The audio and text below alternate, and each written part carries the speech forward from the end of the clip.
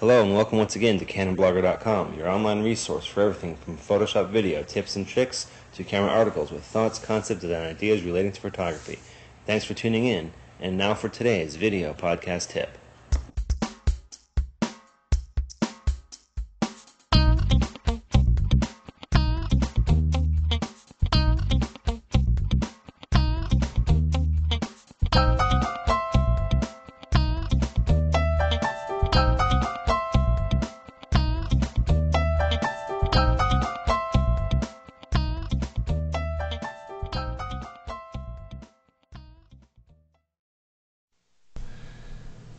Hello and welcome once again to CanonBlogger.com. Got a quick little news flash for you. Lightroom version 2.0 in beta has been released from AdobeLabs.com. If you go to labs.adobe.com, you can download the beta version. This is a super widescreen edition because I wanted to incorporate both monitors into this so you can get a feel for what's going to happen when you download Lightroom 2.0. Obviously, you're going to have dual monitor support. This is a huge improvement over the last version of Lightroom that people had. It's one of the things I was waiting for before I wanted to go out and purchase the full version myself. Hadn't done that yet. I'd still been operating off of beta and trial versions on my desktop computer. I actually have Lightroom 2.0 beta on here right now, and you'll notice that I do have two monitors going on. Here's how it works. If you click on the Window menu and go to Secondary Display, you can toggle that on and off. When the second display is open, you can have it set so it shows a grid, which is a picture of all display of all the images in your current collection. It can show you a loop view, where it's going to show you a larger version of the picture that you're looking at right now, and it'll have other options in there as well that you can see from this menu: live loop, locked loop, compare, and survey. The grid is probably the one that I will find most useful because that way I can have my library of images that I'm looking at over here while I'm doing an edit on one of the images over here. It's a very useful feature.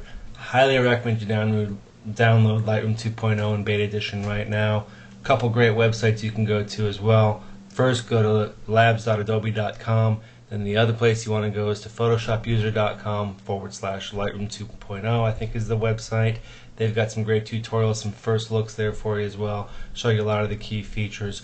One of the features that I'm very excited about myself is the print dialog. When you go into the print dialog for Lightroom 2.0, when you go down to the bottom, you can actually export a print. If you've got a template that you have set up, you can export that to a JPEG if you want to do further editing inside of Photoshop or any other image editing software.